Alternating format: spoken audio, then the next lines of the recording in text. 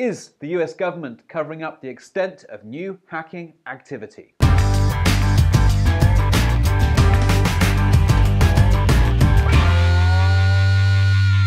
Welcome to The Red Couch, the web show about internet freedom and security.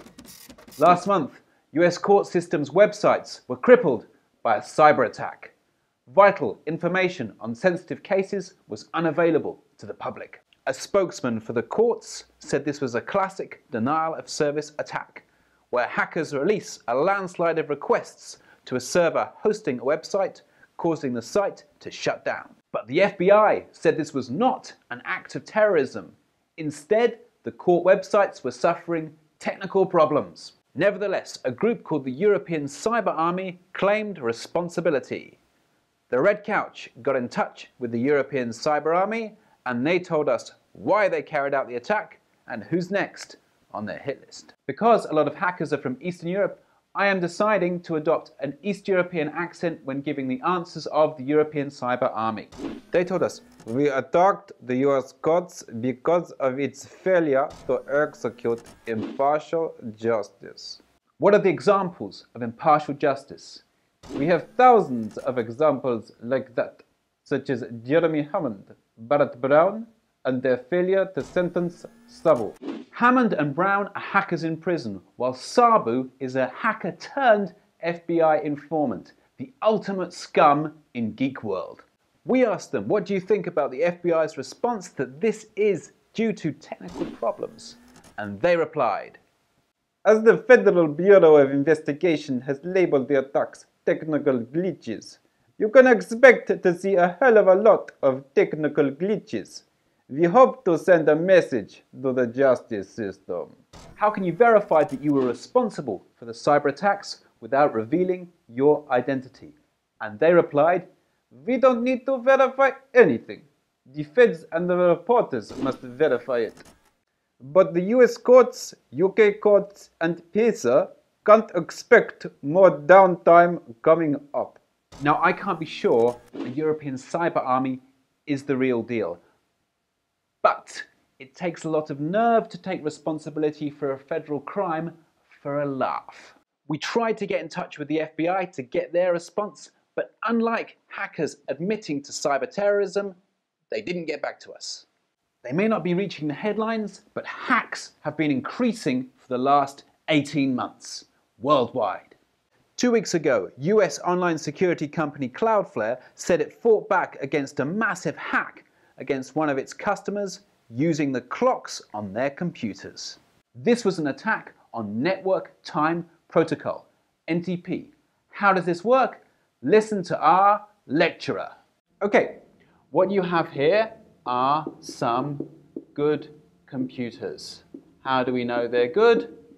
They are smiling and they have a little halo. And here you have a good server. These computers can be part of a network, say in a company, and their time has to be synchronized. In order to do that, they have to ask a server what the time is, and the server tells them, so they all have the same time. Now here you have a bad computer. How do we know it's bad? It has a little Hitler moustache and it's gritting its teeth. And the bad computer has lots of friends called bots. And these live in thousands and thousands of computers, sleeping and waiting to be activated.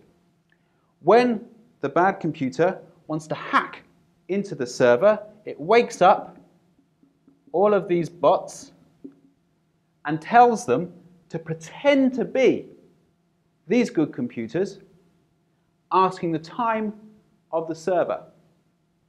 And the server sends back the information to the good computers.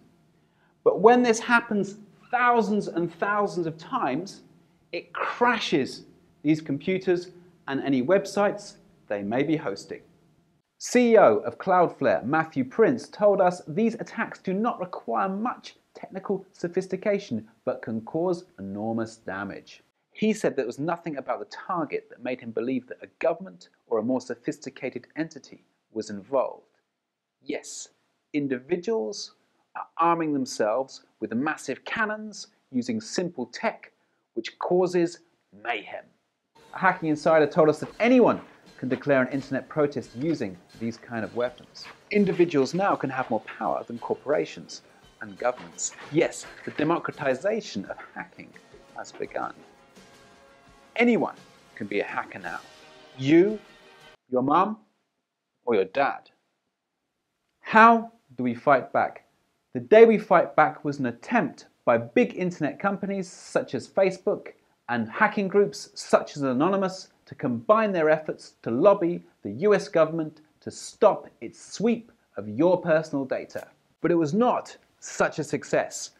In our last issue of the Red Couch, we asked you to send us your suggestions as to how we can better fight back against the surveillance state. Thank you for your replies. And we now want to hear more from you. So please keep sending us those emails at howfightback@yahoo.com.